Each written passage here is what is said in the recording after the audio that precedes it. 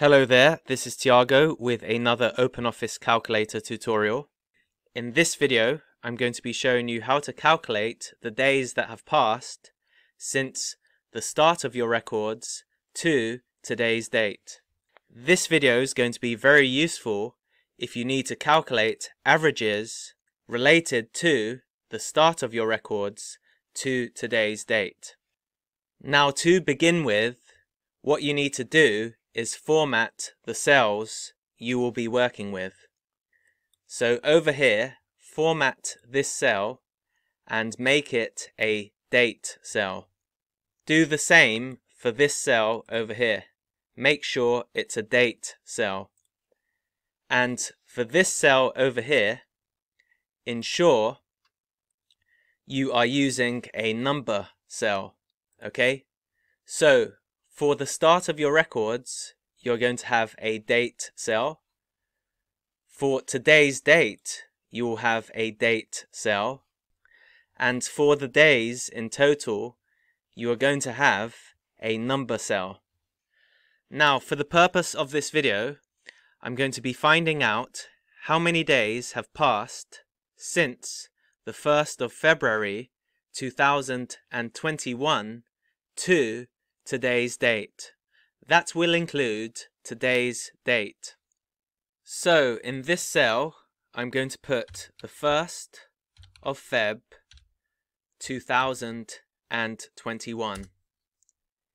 In this cell over here, I'm going to write equals today in capital letters, brackets.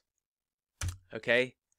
And that will give me the 18th of March 2021, which is today, the day that I'm making this video.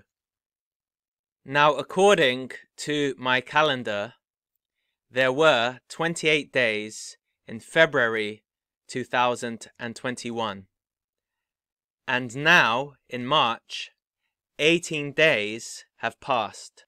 28 plus 18 is 46.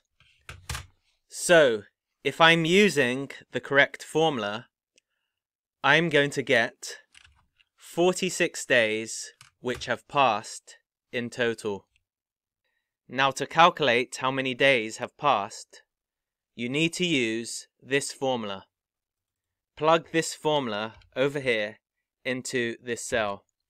Okay?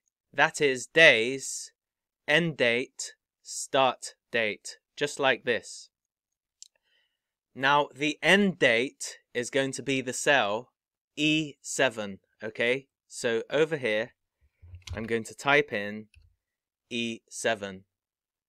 The start date is going to be E5.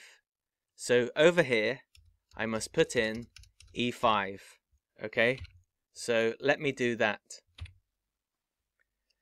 Now, if I hit enter, I'm going to get 45, but we know that 46 days have passed. So what I'm going to do is change this formula. I'm going to put sum over here, and then I'm going to put the days formula in brackets. Alright. And beside this over here, days, E7, E5, I'm going to place +1.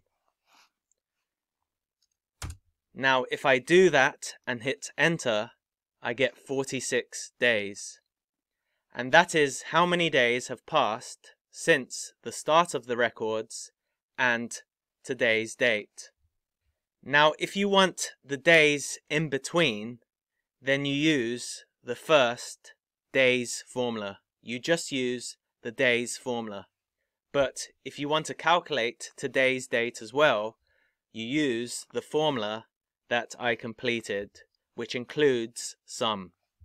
I hope this video has been very useful to you. If you have any questions, leave them in the comment section. Thank you for watching this video, and I'll see you in my next clip.